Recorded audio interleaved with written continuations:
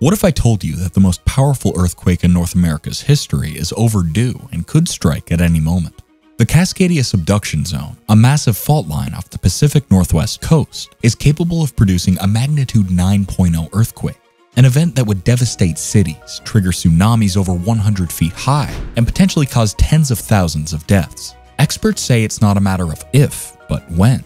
So what does this mean for the millions of people living in its shadow? And are we truly prepared for the unmanageable? Well, let's see. The forgotten earthquake of 1700. At around 9 o'clock on the evening of January 26, 1700, the Pacific Northwest was rocked by a colossal magnitude 9.0 earthquake.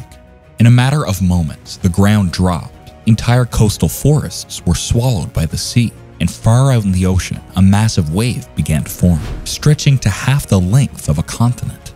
Just 15 minutes later, the wave slammed into the northwest coast. But it didn't stop there as it continued its journey, crossing the vast Pacific for 10 more hours until it finally reached Japan on the morning of January 27th. Think about the scale. The energy released by this quake was equivalent to 2 billion tons of TNT. That's a mind-boggling amount of force, and its impact was felt all along the Oregon coast. The landscape was forever changed, and the stories of this catastrophe have since been passed down through generations of native communities. But how can we know all these details so precisely, especially from more than 300 years ago? Here's where things get really interesting. Scientists have studied what are known as ghost forests along the Washington and Oregon coasts. Stands of dead trees have been overtaken by salt water. By examining the tree rings, which tell a story of their own about wet years, dry years, and everything in between, they figured out that these trees were alive in 1699, but not in 1700. This dramatic drop in the land's surface, caused by the quake, allowed a devastating tsunami to sweep over Northern California, Oregon, Washington, and British Columbia. Trees that once thrived safely above the tide line found their roots suddenly soaking in salt water. A lethal change for any tree dependent on freshwater. So could the Cascadia Fault be our worst nightmare? The reason. Now imagine a fault line lurking just off of the US West Coast, with the potential to unleash a megaquake even more devastating than California's infamous Big One. Recent studies have brought the Cascadia Subduction Zone into sharper focus, a 600-mile fault line stretching from southern Canada down to northern California. But there is a twist. It's not a single, neat line as previously thought. With advanced underwater mapping technologies, scientists have discovered it actually splits into 4 segments, each capable of creating its own catastrophe. So why does this matter? Well, when tectonic plates grind against each other, these segments could slide and create even more pressure, leading to much more severe earthquakes. Right now, experts estimate there's about a 37% chance of a 7.1 plus magnitude earthquake striking this fault zone in the next 50 years. And if that happens, it will be felt all across the Pacific Northwest. Now you might think a magnitude 6.0 or 7.0 quake is bad enough, but that's just the tip of the iceberg. While those earthquakes can certainly cause damage, mainly to poorly built structures, a magnitude 9.0 is an entirely different beast. It could shake the ground for 5 minutes or more, releasing energy 1,000 times greater than a 7.0. For perspective, California's San Andreas Fault is thought to be capable of producing an 8.3 quake at most. But if Cascadia delivers a 9.0 or greater, the consequences could be unimaginable. Tsunamis over 100 feet high, over 10,000 lives lost, and more than $80 billion in damages in Oregon and Washington alone.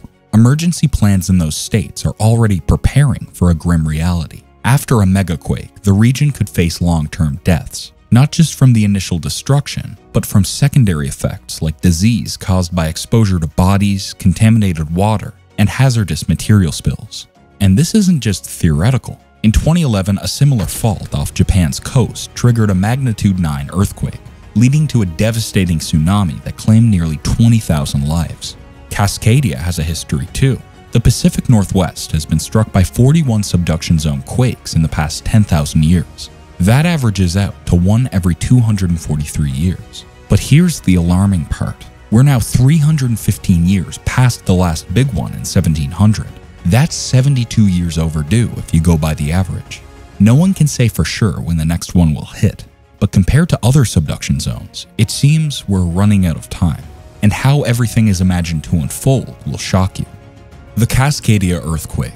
So let's say it's a normal night around 9 p.m. Maybe you're getting ready for bed, winding down after a long day, and then it begins. But the first sign of the Cascadia earthquake won't be ground shaking.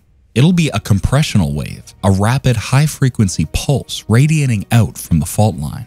Dogs and some animals might hear it, but humans will just feel a sudden jolt. This wave itself isn't destructive, but it's a crucial warning, traveling fast enough to be detected 30 to 90 seconds before the real shaking starts. And here's where technology steps in. Thanks to things like Shake Alert, the US West Coast's earthquake early warning system, there's a chance for life-saving action. In California, Oregon, and Washington, Shake Alert can send alerts to mobile phones, trigger emergency alerts, and activate public address systems in buildings. Those precious seconds might be just enough time for trains to halt, elevators to open, power plants to shut down, and for you to take cover. But despite this alert system, when the Cascadia quake strikes, there will still be a moment of confusion, dogs barking, people pausing, and the brief, "What was that?" moment before the real shaking begins. And then the surface waves hit. Slower, deeper waves that move the ground violently up, down, and side to side. The shaking grows intense, and soon after, the electrical grid falls, likely across the entire region west of the Cascades, and maybe even beyond. If this happens at night, everything unfolds in darkness. For those at home, the theory is you should be relatively safe. It's not that expensive to earthquake-proof a house. And if a house isn't bolted to its foundation, it won't be able to move with the shaking ground. Instead, it stays in place while the foundation jolts westward, causing the house to slide and collapse. And it's not just homes that will be in trouble. Many larger structures won't stand a chance either. Oregon didn't even have a seismic building code until 1974, and most of the Pacific Northwest didn't adopt one suited for a magnitude 9.0 earthquake until 1994. That means a vast majority of the buildings were constructed without proper safeguards. It is said that about 75% of all buildings in the state aren't designed to handle a Cascadia megaquake. When the Cascadia quake hits, the shaking alone will set off landslides throughout the region, up to 30,000 in Seattle alone. And that's just the beginning. The ground itself might start behaving like a liquid, a process known as liquefaction. This happens when the intense shaking turns solid ground into something more like quicksand, with devastating consequences for anything built on it. Take Seattle, for instance. About 15% of the city sits on liquefiable land, including 17 daycare centers and the homes of more than 34,000 people. And that's not just Seattle. Oregon's critical energy infrastructure hub, a 6-mile stretch in Portland that handles 90% of the state's liquid fuel and houses everything from electrical substations to natural gas terminals, also sits on land at risk of liquefaction. Sooner, the shaking will finally stop. But for a few minutes more, the destruction will continue as the region continues to crumble under its own weight. And then, just when you think it can't get worse, the wave will arrive. And that's when the real destruction will begin. The tsunami. When it comes to natural disasters, tsunamis are as close as it gets to being completely unsurvivable. The best way to survive one? Simple. Don't be there when it happens. If you're in a vulnerable area, the only chance you have is to get to high ground as quickly as possible. For the 71,000 people living in Cascadia's inundation zone, that means evacuating in a narrow window, after the earthquake has shaken the ground to its core, but before the tsunami arrives to wash it away. Even with systems and sounding alarms, there will be precious little time to act. The ground shaking is the unmistakable cue to get moving immediately. And move they must, on foot though. The earthquake will almost certainly make roads impassable, so driving won't be an option. Depending on their location, they'll have anywhere from 10 to 30 minutes to reach safety.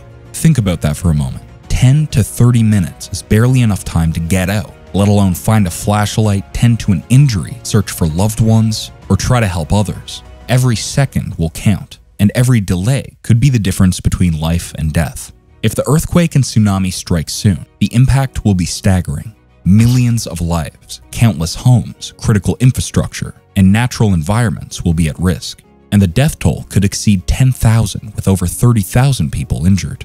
The economic losses? An estimated $70 billion in Washington, Oregon, and California alone. The reality is chilling. If you're in the tsunami's path, you need to be ready to move fast, because when that wave comes, it won't wait.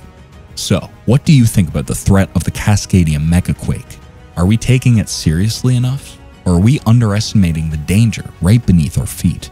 Share your opinions in the comment section below, and don't forget to give this video a thumbs up if you enjoyed it.